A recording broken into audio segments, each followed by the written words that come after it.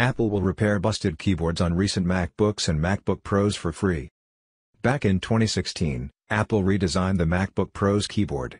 It hasn't gone as well as they probably hoped. Complaints of failing keys quickly started popping up. Some keys had a tendency to get stuck in place, others move freely, but simply don't respond. 2 years and a lawsuit later, Apple is officially acknowledging the issue with a free keyboard repair program. And if you already paid Apple to fix your keyboard? Give them a call.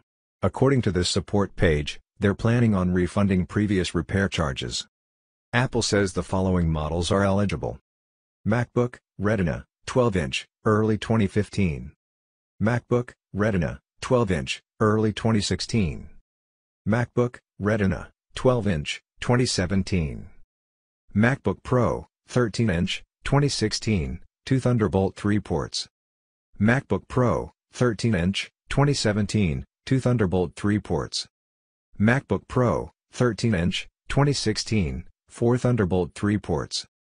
MacBook Pro, 13-inch, 2017, 4 Thunderbolt 3 ports. MacBook Pro, 15-inch, 2016. MacBook Pro, 15-inch, 2017.